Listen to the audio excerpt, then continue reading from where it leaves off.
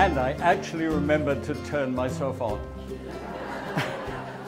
It's something that you forget. It's quite amazing. You can stand in front of an audience for, it seems, most of my life and go...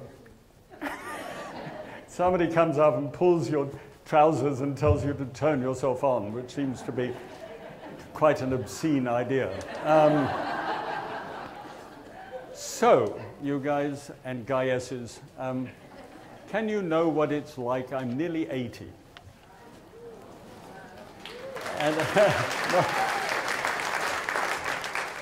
And it seems like I have been cooking for most of my life. I started at 10 in my dad's hotel.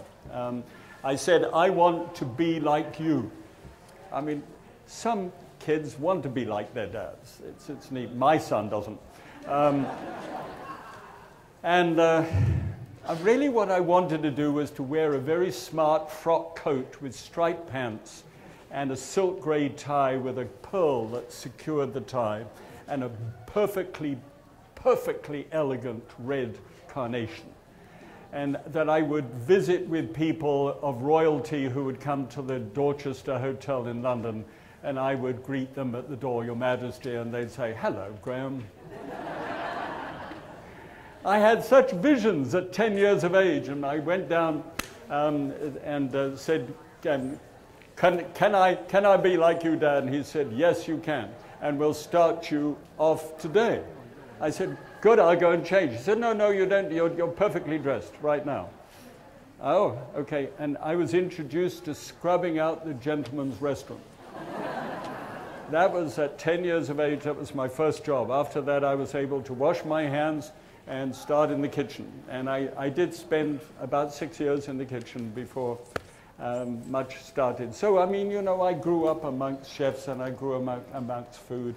I love it, and I still love it today in a whole different kind of way. Because now I grow it, and then I harvest it, and then I cook it.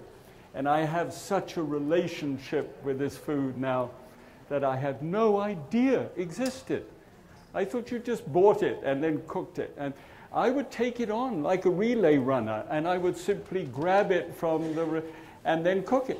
But to actually take the seed and plant it in nourishing soil and watch that thing come out of the ground, the first time I saw that, I know you might have heard me say this before, but I just never get over saying it. There were a little line of basil that I was growing, just the Genovese, just the ordinary basil. And I planted this in the little greenhouse that I got from Charlie's greenhouse here.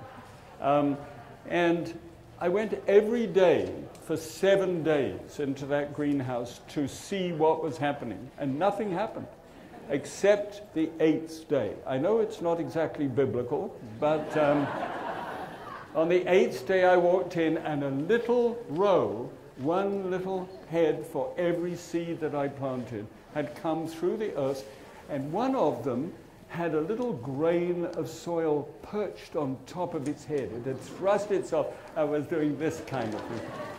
And I couldn't stop myself. I mean, really, I just said, hello! And I realized I am actually talking to plants, and I've just begun.